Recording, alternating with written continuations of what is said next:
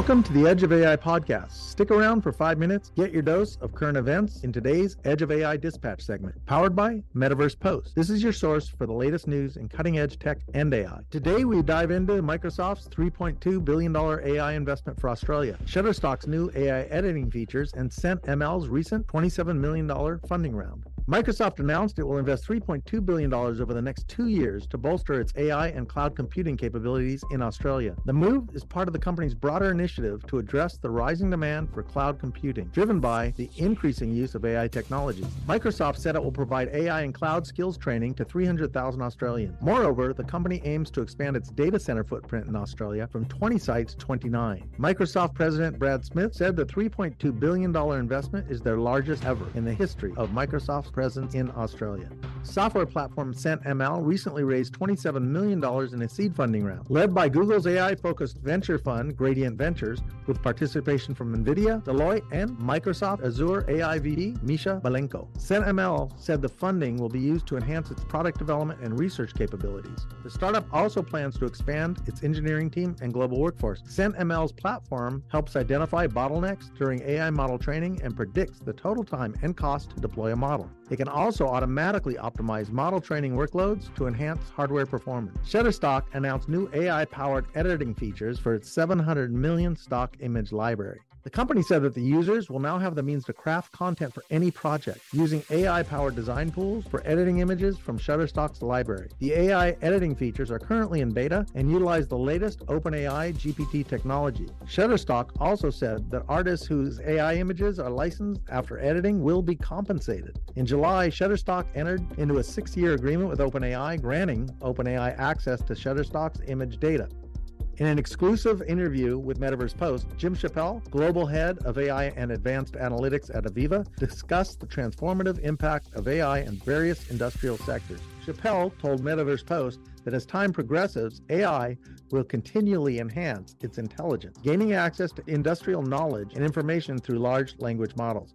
He also believes that generative AI will be key to shaping Industry 5.0. At AVEVA World, the company's annual tech conference, the company announced the launch of Connect Industrial AI Assistant, developed in collaboration with Microsoft. The AI Assistant aims to tackle industrial use cases by harnessing the power of large language models, providing users insight into industrial queries. The Frontier Model Forum, a collaborative tech industry project focusing on the safe and responsible deployments of AI models, unveiled its inaugural AI Safety Fund with an initial backing of over $10 million. The Frontier Model Venture, founded by tech giants Anthropic, Google, Microsoft, and OpenAI, aims to empower independent researchers worldwide. The new $10 million fund's goal is to innovate evaluation methods and tactics to pinpoint potential threats in advanced AI systems, ensuring safe development. Amazon is rolling out a new AI image generation tool for advertisers to generate backgrounds based on product descriptions and themes. The company said the AI tool is currently beta testing, with only being available to select advertisers. Through the tool, advertisers can upload a photo, type an image description for the background they want, select a theme, and easily generate a desired image. Users can also refine their image by entering another text prompt and generate multiple versions. Brands today are utilizing generative AI to help simplify the process of creating an ad. As per Reuters, large companies like Nestle and Unilever previously admitted to using AI softwares like ChatGPT and DALL-E. Likewise, Cisco introduced multiple AI tools at the Webex One customer conference. The company said it aims to improve video conferencing performance through AI automation. Cisco announced a real-time media model designed for audio and video use cases such as noise removal, gesture recognition, speech, and video enhancement. The company said Webex Assistant will start shipping later this year, while the new real-time media model feature will be released in the first part of 2024. OpenAI says it has created a new team to assess and evaluate AI models to protect against critical risks. The team, called Preparedness, will be led by Alexander Madry, the director of MIT's Center for Deployable Machine Learning. The new team will be tracking, forecasting, and protecting against the dangers of future AI systems and researching AI's ability to fool humans and creation of malicious codes. OpenAI is seeking ideas for risk studies from its community with a $25,000 prize and a job offer to the top 10 submissions.